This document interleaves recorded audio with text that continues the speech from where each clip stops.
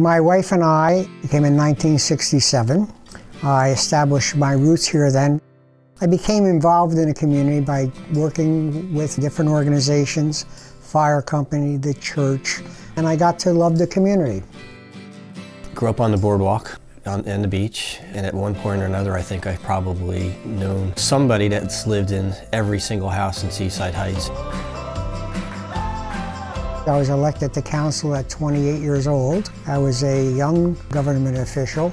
I started working on the boardwalk when I was pretty young. Got my first job folding towels. Back in those days, Seaside Heights was completely family-oriented.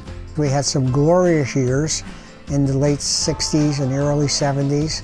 Those were some of Seaside's best years, and I was fortunate to grow up in town and to be able to experience it and more importantly remember it. That changed over time. Economics played a factor nationwide. The family structure in America started to change. Other things in the country changed. Seaside changed with it.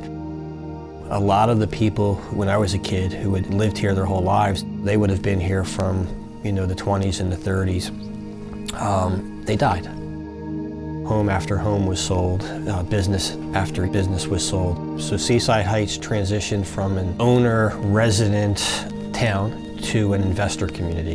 And there was always that separation of what a property owner's anticipation and visions were compared to the business community. Because I was fortunate enough to live during what I call the glory days, I know it's something we can recapture. We had to get back to the family image. We had to rebrand ourselves. My first summer here was 2015.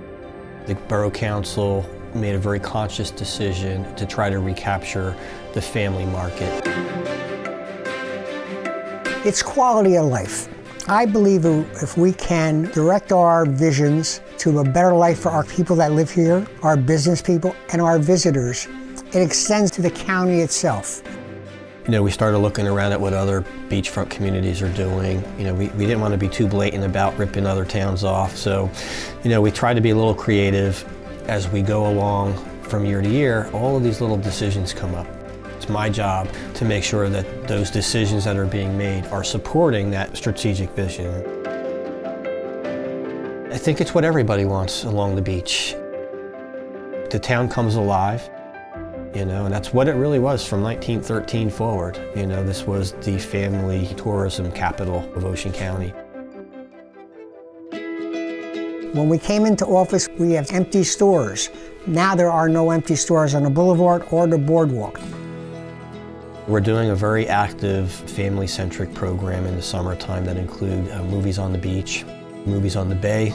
We started Bonfire on the Beach, but we added an entertainment element to it. We have different sets of musical entertainment. We've gone with the Ocean County Tourism Board, the Mama Tourism Board. We've been to Canada, to Pittsburgh. We've been to Philly. We've been all over promoting what we believe will bring good people here. We never did that before. We do fireworks, of course. MTV raised some money for Seaside Heights after Hurricane Sandy, and one of the things they did with it was buy a very large mobile stage. It's a great tool for us. It gives us the ability to host national acts. I believe that quality of life, if they feel safe and comfortable, we become better. That's the vision for the county. We worked as a team, not just the two of us, the mayor and council, police department, public works department, all the employees. I call them the Believe in Seaside team. We could not do the things that we do in this town that are tourism driven without the crew that we have. I've never heard the word no out of their mouths, and they get it. They get the importance. We do all this together. We recognize that Ocean County tourism is very important, and it's worked. That team effort has built a new reputation to us, where we have developers coming to our town seeking to buy. The business community and the property owners have joined together and recognized the value that the industry of tourism brings in to Seaside Heights and to Ocean County. I believe that Seaside Heights is going to be the key to Ocean County. And I hope I live to see the beginning of a new structural revolution in Seaside. I grew up here. I've been here through the good and the bad. For me, it's a passion. On a really deep personal level, I think it means people are recognizing what Seaside Heights is doing. People outside of Seaside Heights are saying, hey, there is something going on in that town.